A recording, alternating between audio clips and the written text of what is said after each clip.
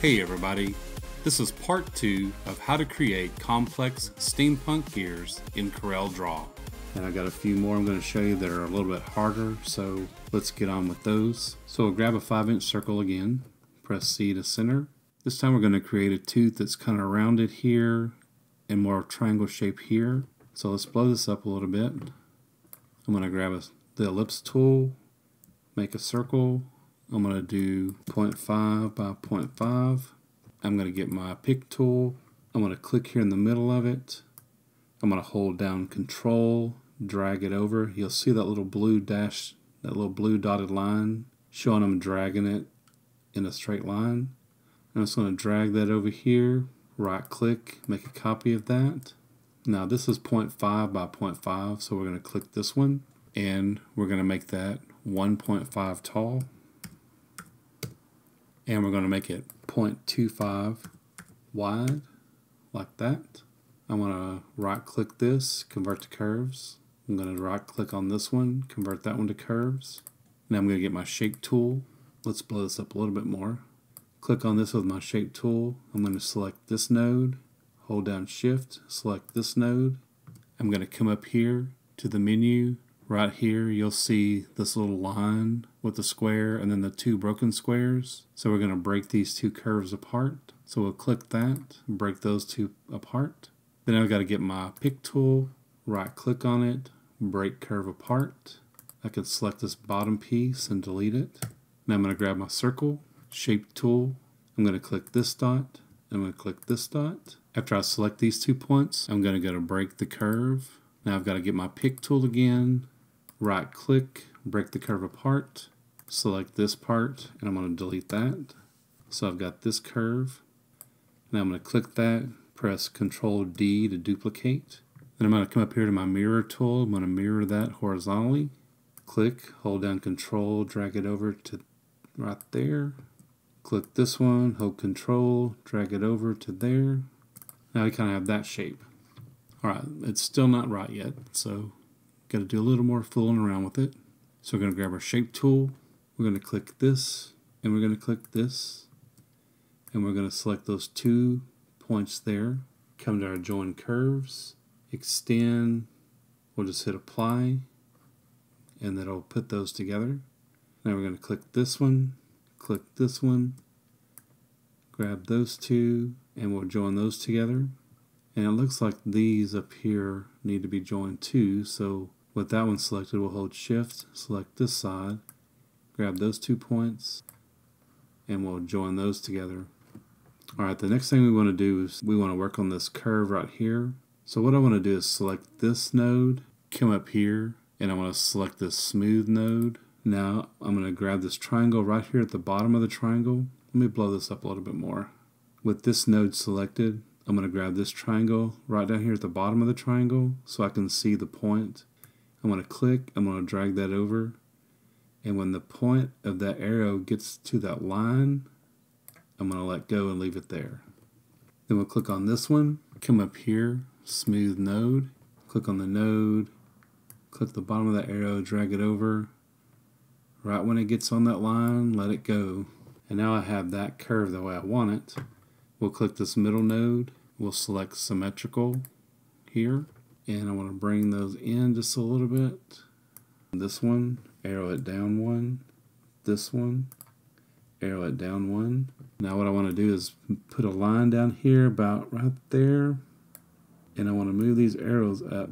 Move that one straight up to there, click this one, move this one straight up to there. Now when we rotate these around, these will line up. I actually want to move this in just a little bit more.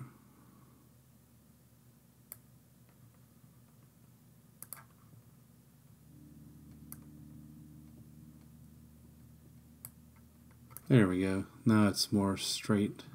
Alright, so after we get that done, I want to click on this, and I want it to be 0.5 inches wide by let's say 6.5 inches tall.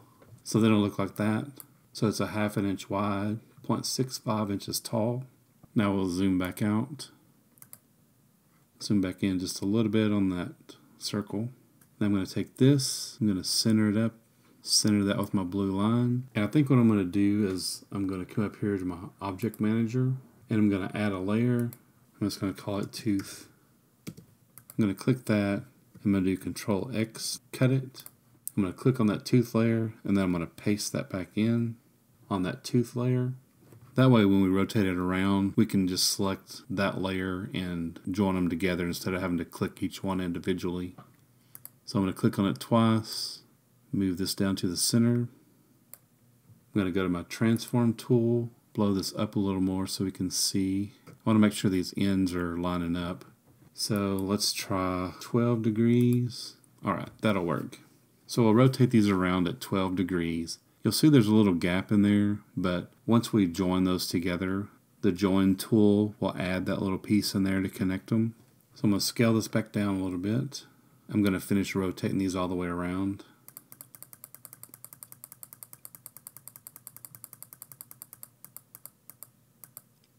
Now what I'll do is go back to my object manager and then I can click on this curve, hold shift, click on this curve and select all of those. I can come to my join curves. Let's blow that up again where we can see it. And you can see this little blue line showing that it's going to connect those. So now when I hit apply, it joins all those together. Now what we can do is click on that. We'll give that a fill color. We'll go back to our symbols manager, drag this over, copy that into there. We'll call it Gear 4. And with this selected, you'll see it has these blue dots, meaning that it's still connected to this one. So I forgot to take this stroke off. So what I need to do is edit this to take that stroke off. So next time I pull one out, it won't have a stroke on it. So I'm going to right click on this image. I'm going to go to edit symbol. Now I can click on it. I can right click on this little X to take the stroke away. Right click on the symbol again, finish editing symbol. And now the stroke's gone, and then you'll notice here that the stroke, if I pull one out, you'll notice that the stroke is gone. So that way if you save it and you need to edit it, you can edit it. It'll resave whenever you save the document again. So now I'm going to right click on this, revert to object, and I'm going to go to my object manager. I'm just going to do Control X to cut that. And I'm just going to go back here to my layer 1, and I'm going to paste that back in. I just paste that to my layer 1 instead of having it on a separate layer now. Then I'm going to right click on this, order, send to the back. So we still have that little circle that we had a while ago. Grab this purple one, right click, revert to object. Anytime you see those little blue squares, you know it's still connected to your symbol manager. So just right click on it and revert it to an object. So now I'm going to hold shift. I'm going to drag that in some, maybe to about right there. And I'm going to grab a center piece. Press P to center that, right click, revert to object, and I'm just going to leave that at 1 inch by 1 inch. Now what I want to do is I want to get my pen tool. We're going to create a custom stroke here for the center of this gear. So I'm going to click here, drag out these handles, and then I'm going to come over here. I'm going to click over here. I'm going to click and drag out those handles. Then I'm going to click on my pick tool, then click on my shape tool so we can edit this. So we'll click that and we'll edit this shape. And I'm going to change the color of this circle so we can see a little better. Go back to my shape tool. I'm going to click on that, drag this down, click on this one, drag that one up.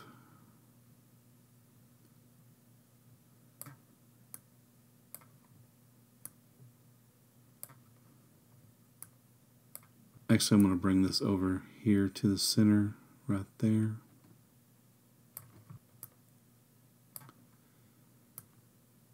Drag that over there a little more.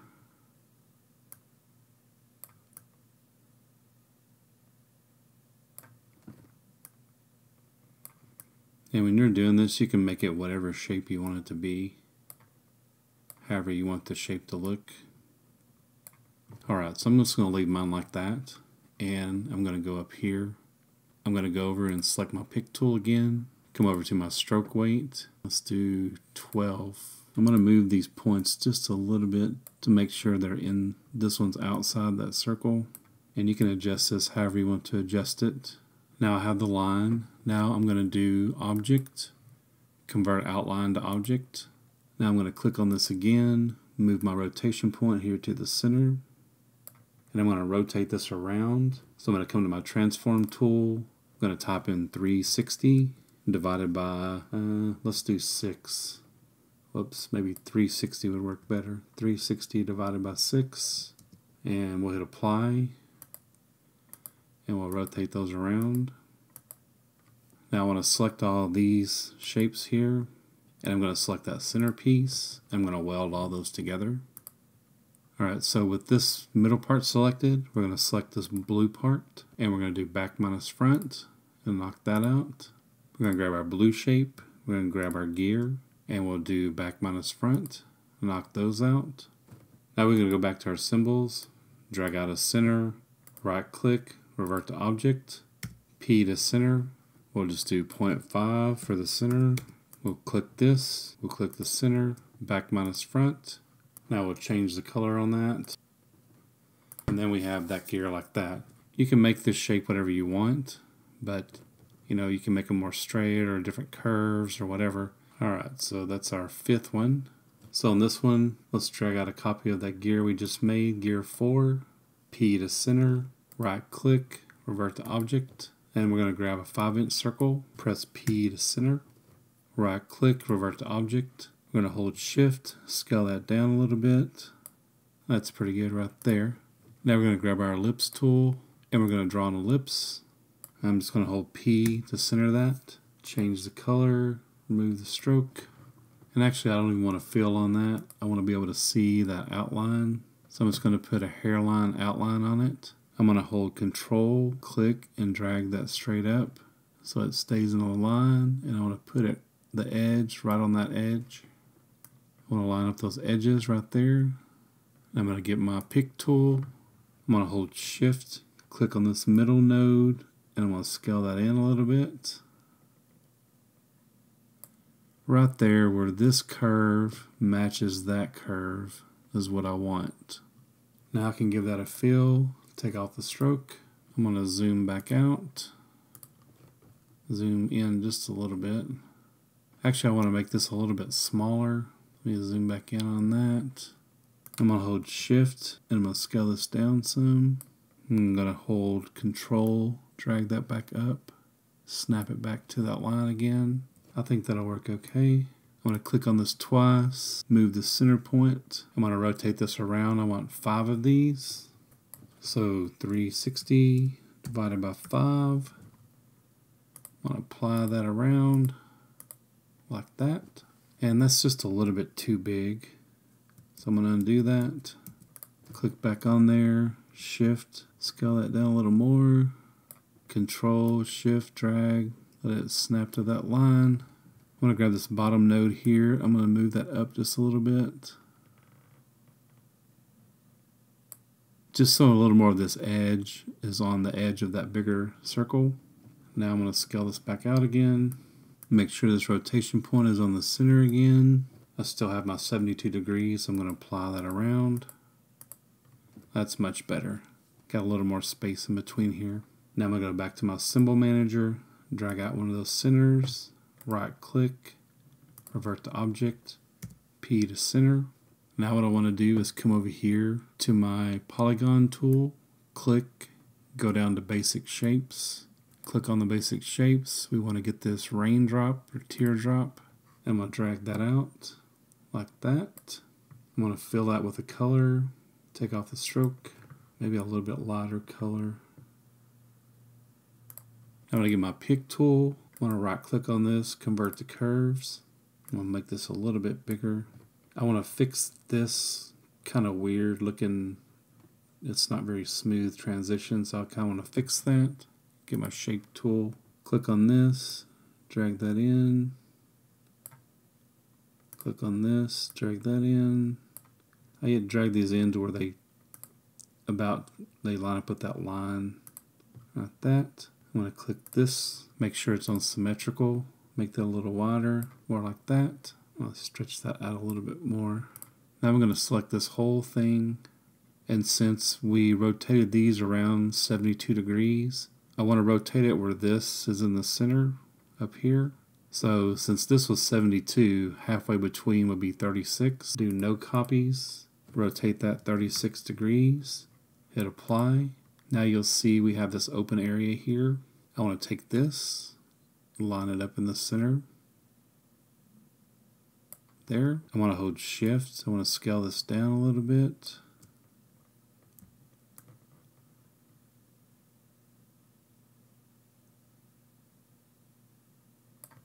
I need to scale it back up just a hair. Alright, that'll work.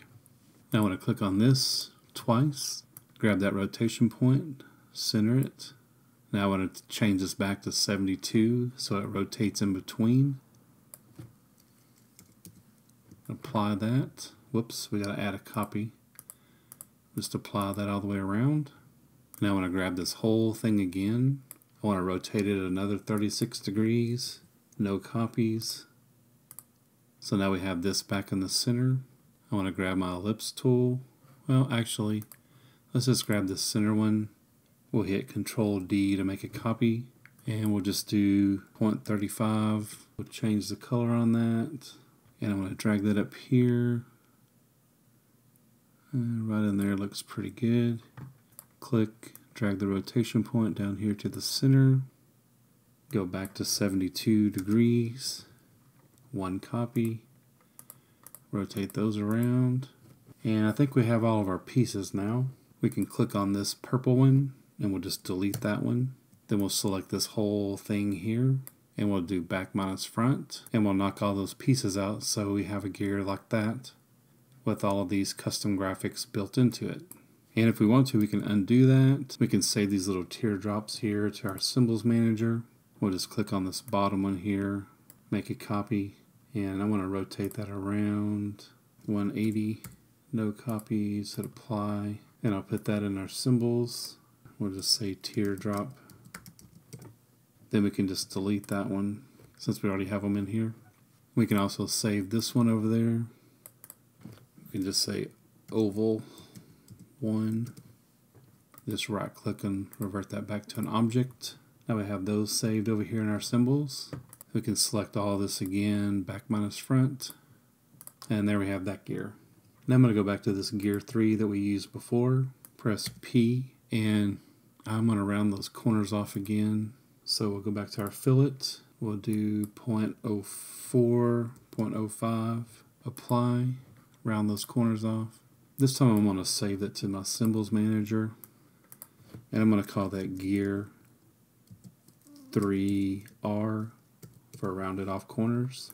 So we'll select that, press P, right click, revert to object, and we already have the outer part done, so we're just going to work on the middle. So for this one, what we're going to do is we're going to grab the center, right click, revert to object, P. I think I'm going to do that 0.75, 0.75. Then I'm going to do Control D to make a copy, change the color, and we'll do that one maybe 0.3, a little bigger, maybe 0.4. That'll work. I'm going to go ahead and select that and knock that out, back minus front. I'm going to grab a 5-inch circle. Press P to center. I'm going to right click, revert to object, come over here to right click, take out the fill. Then I'm going to left click to add a stroke, and we'll do maybe 5. That'll work. Okay, so now we want to scale this down. Hold shift, click, scale it down, maybe to about there. That'll work. Now we want to get our rectangle tool. We'll draw a rectangle.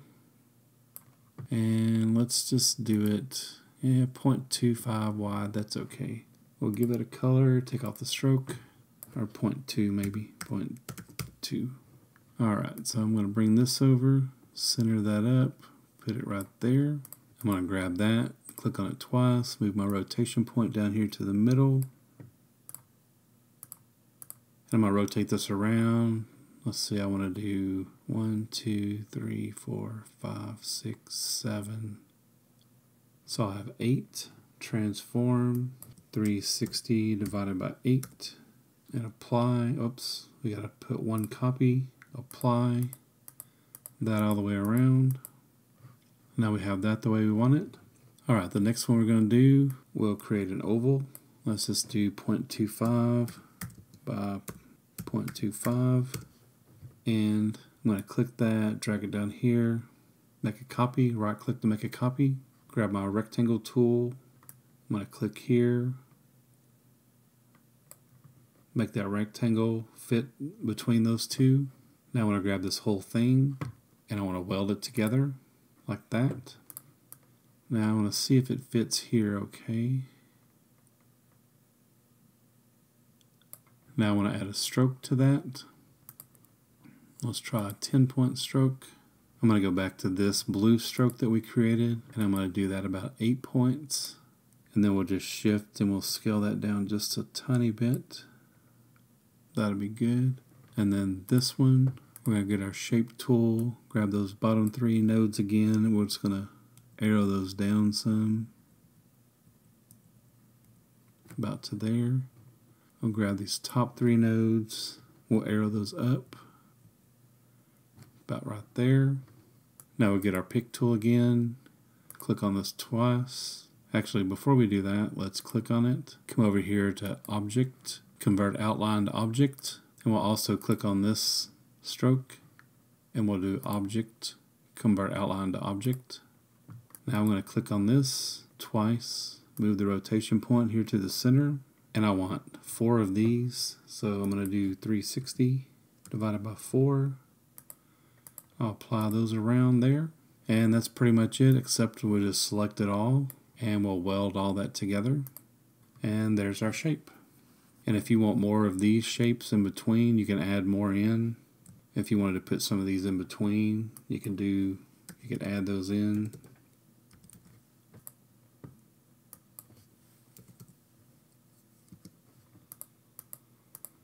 Like that. Then you could weld it all together. That way you could have more of those shapes. We'll just use the shape we've already created before. We'll just use this purple one. P to center it. Right click. Revert to object. And I'm going to click and right click and make a copy of that. So we'll grab a center piece. Revert to object. P to center. I just want to show you how you can use some of these objects just to kind of create custom gears. So if we had this object, we could put it there. We could rotate it a little bit to get it to fit right the way we want it. Scale it down a little bit. And we could have that piece there like that. And we could click on it, move our rotate tool to the center, and scale that up a little bit so we can see better. And then we could just rotate this around. Let's say we want 5 of those. 360 divided by 5. And just apply those around. Then we could select those pieces. Select that middle piece. Weld those together. So we'll just grab this piece we welded together, grab our gear, back minus front, and we'll have a gear like that. Bring the center piece over, right click, revert to object, P to center, we'll hold shift, we'll scale that down a little bit. Then we can control D to duplicate that, we'll change the color, shift, drag that down some, and then we'll knock that out. We'll grab those 2 middle pieces, back minus front. Then we can grab the gear and grab this, weld all that together. And you can have a gear like that with these custom shapes in there. We'll grab another one of these, P to center. We'll grab a center piece, revert to object. We'll just say one of those over here too. We'll drag one over, right click to make a copy, P to center. And I think I'll just do this one, 0.75.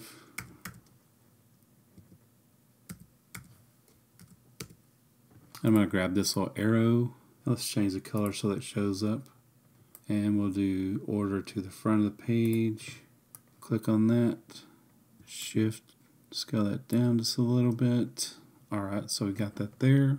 Now we'll click twice, move the rotation point to the center. And then we'll rotate this all the way around. Let's say we want to rotate those. Let's do 360 divided by 24. Yeah, that'll work.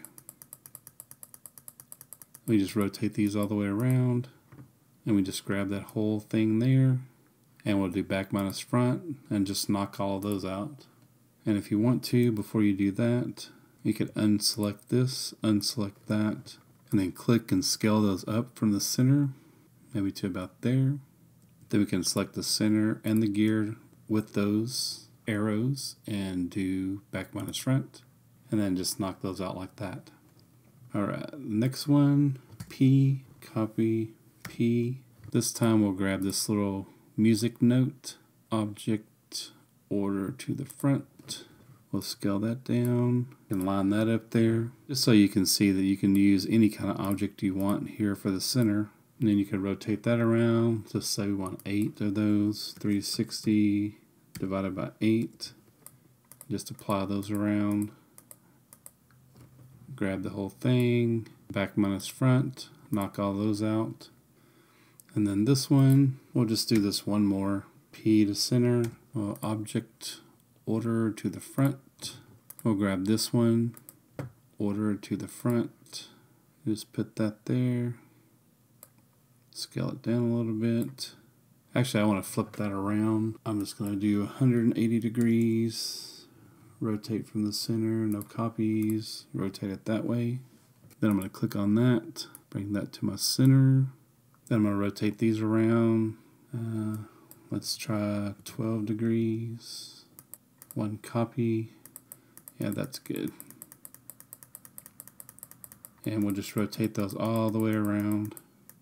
We can grab all that, back minus front, knock all those holes out, and then you got a gear like that.